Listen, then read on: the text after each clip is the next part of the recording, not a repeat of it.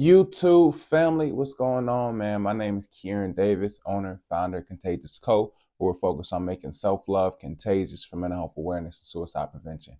In this video, I want to talk about like the goals, the vision, the dream that we have here at Contagious Co and how we want to help people and the problem that we're focused on solving here, right? So let's dive straight into it, man, without further ado. Now, this vid might get a little bit like emotional. It might be, somewhat, it might resonate with a lot of you, but it also might kind of challenge you mentally, emotionally, like internally as well. And, I mean, everything that I say here with no sort of disrespect, just straight warm, straight passion, compassion, and so forth, right? But let me say this. Nobody is coming to save you. Nobody's coming to save you. For me, growing up, I can guarantee you that I can probably count less than 10 people that actually can see me winning in life, that actually wanted to see me win in life, that actually would bet on me winning in life. No one had me, coming out on top, right? I grew up in poverty. I was one of those kids that you pretty much can tell was poor. I mean, if a girl had a crush on me growing up, middle school or something like that, she probably could literally, just from noticing me, she probably could literally see all of my clothes within like 10 days, right? She probably could notice that like, man, this boy ain't got it, right? So if she did like me, she probably liked me just for who I was, because it wasn't for what I had, because I didn't have much. And I was trying so hard to like Rubik's Cube my fits to try to like not be so noticeable, right? And I knew early on that like people have like somewhat favorites, right? We all have, like, when you look around, you kind of see people, and it's almost like we're programmed to view people as who's expected to win, who's expected to get the votes, who's expected to be number one. In my life, I've always liked the underdogs. Even like some shows I watch on TV, right?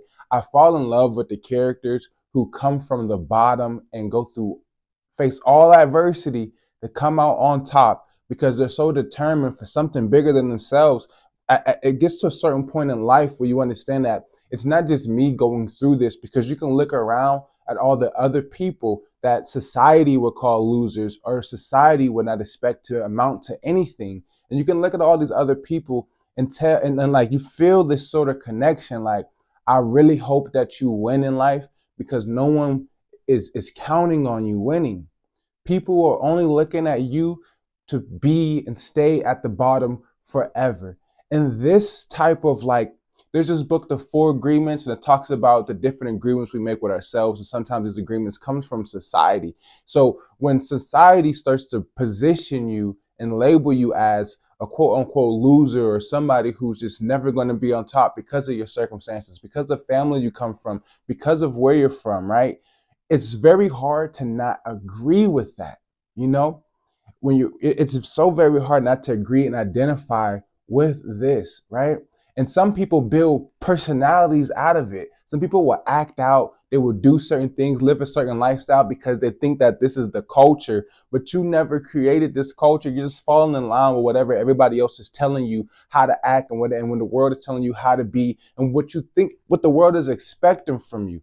The world is not expecting someone to come from food stamps and WIC and like when I tell y'all, my family used to go to like the Salvation Army and get like bread and donuts and things like that they would have sometime. And when I tell you, like, it was so lit getting some donuts when you ain't got nothing in the crib type, you know what I mean? And my stepfather used to come out with like bread and donuts and stuff like that, bro. When I tell you, like, it was like so lit, bro.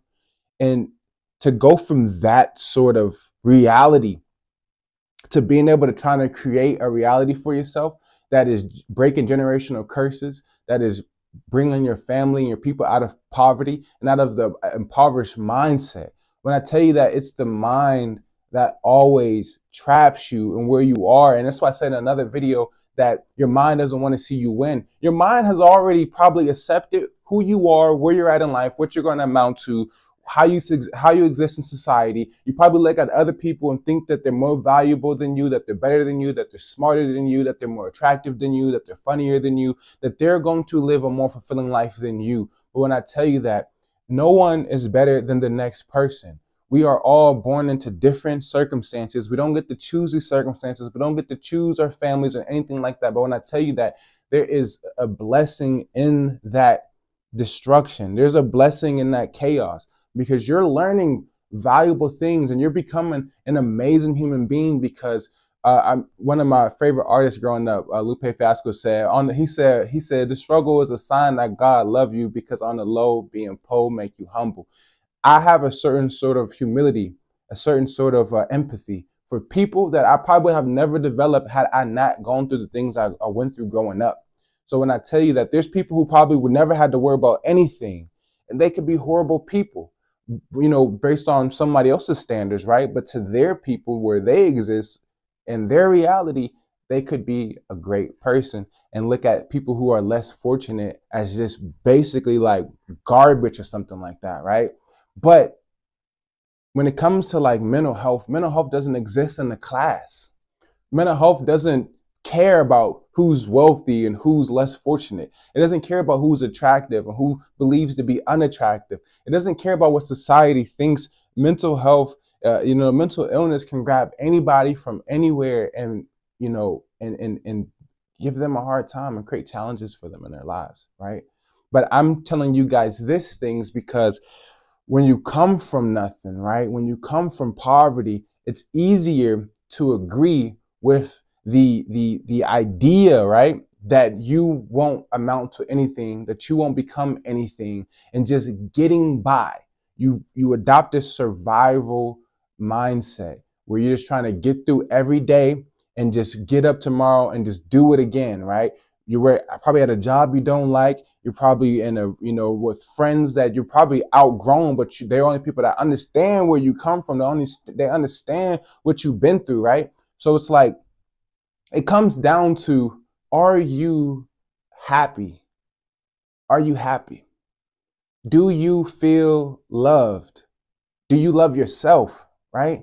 Do you have people around you that believe in you, that can see you succeeding in life, that can see you outgrowing and becoming greater than what society may say that you can be, right? See, this resonates with me because I come from that. Besides me playing sports growing up and a few coaches who just took a liking towards me and believed in me that I could become something more, other than that, besides the immediate people around, I don't think anybody was expecting me to win. I don't think anybody would expect me to be doing what I'm doing here today, to be seeing and achieving the things that I have done. Like, I've come so very far in life. And to tell the truth, I still struggle every day with my mental health, with depression, with anxiety, with trauma, with, so many different things, right? And I'm trying every day to just have a better control of that, because I know that no one is coming to save me. No one is coming to save me, right? It's on me. Now, some of us, we might try to help and try to play the savior in people's lives around us. But this also causes a lot of more stress and anxiety on our own personal well-being. And I'm not saying don't play this role, but what I'm saying is no one's coming to save you. So if you don't, prioritize yourself and focus on your happiness, on loving yourself, on making sure that you're in situations and environments that you feel loved, then how are you going to play this role for other people when you are suffering, when you are, running on empty, right? When nothing is pouring into you, So a big part of me building this brand was to create something that pours into people, is to create something that reminds people that you are loved, that you matter, that you're important.